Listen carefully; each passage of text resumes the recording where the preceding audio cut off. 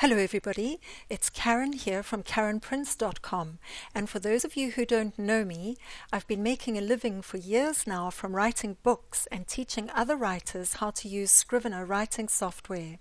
which is word processing software with added functionality especially designed to optimize the work process of authors, screenwriters, and other people who work on long writing projects.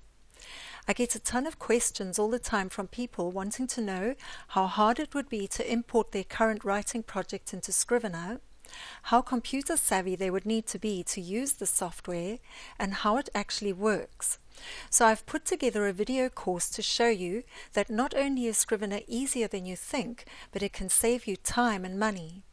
First, I'm going to teach you the basics like how to set up a project, familiarize yourself with the user interface, and organize your manuscript, notes, and research into one place so that they're easily accessible at the click of a button.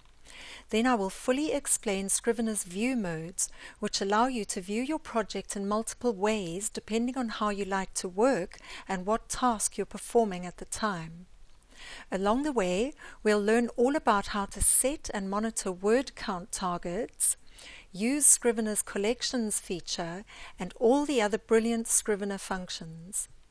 Then we'll take an in-depth look at Scrivener's compile menu, which allows you to export your projects quickly and easily to multiple platforms without altering the original document. So you can literally export an ebook and immediately afterwards export a paperback and then a PDF. So if you want to streamline your project so that you can consistently produce great content and very professional looking books, dive right into this course and I will see you on the inside.